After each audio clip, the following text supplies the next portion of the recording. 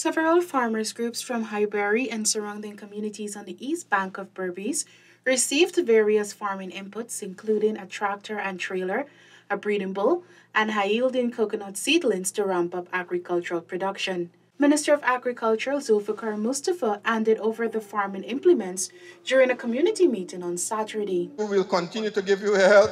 We'll repair the dams, we'll do the canals, we'll make the input available to you all, and we'll work with you to develop the agriculture sector in this entire area. Livestock farmers from Mara have requested for pastures to be developed for their cattle, and their request is already bearing fruit. I've asked GLDA to work along with NDIA, and we'll develop 500 acres of pasture for the farmers in that area so that they can have better pasture for their animals. During the meeting at New Market Primary School at number 63 Village, 8 farmers groups from the area were provided with 139 spray cans, 8 2-inch pumps, 8 small tools, and 8 tillers.